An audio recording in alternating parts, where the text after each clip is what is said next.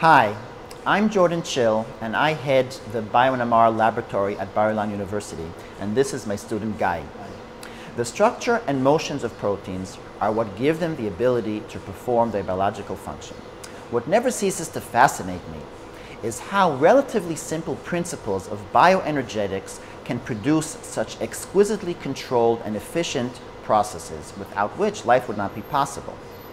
The association of two or more biomacromolecules lies at the very heart of the most basic cellular functions, such as enzyme catalysis, signaling, regulation, transport, and many important others. A very simple yet instructive example of how we can pinpoint the factors contributing to protein association is demonstrated by our recent publication in Protein Science, focusing on the tetramerization domain in the potassium channel KcsA.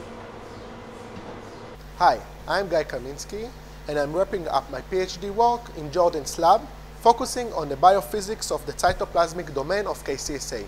This channel is known to open at acidic pH, but the gating role of its 40 C-terminal residues, arranged as a 4-helix bundle, has been controversial.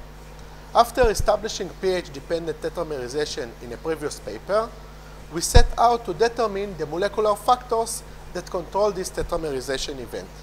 To do this, we systematically replaced residues along a peptide from this region with alanine and measured the effect of each mutation on tetramerization. We discovered that the most important effect from an energetic standpoint was the interaction between hydrophobic residues lining the inner face of the helices.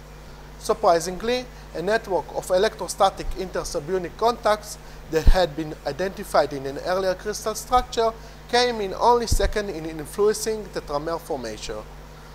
Finally, even residues on the outer face of the helices are important, an effect we believe they exert by encouraging the helical conformation, which adds to tetramer stability. One particularly pleasing aspect of the study was the complementary nature of our different methods. Sedimentation experiments provided dissociation constant for all tetramers.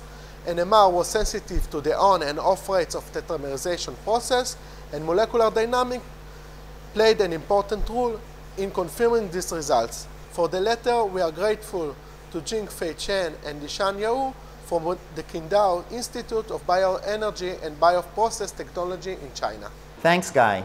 Don't be surprised by the important role of hydrophobics in holding the tetramer together. Hydrophobic forces are a dominating factor in the folding of most proteins. Remember that when identical proteins associate, there is never a contribution of a net charge effect. Apparently, the intricate layout of salt bridges and hydrogen bonds serves to fine-tune the tetrameric association, possibly by controlling the precise relative positioning of the 4 helical segments. We hope to extend this study in the future to full-length channels embedded in the carefully designed membrane-mimicking environment. I'd like to thank our co-workers, Orel and Hadassah, for their contribution to this work. I'd like to thank you for your interest and wish you happy reading.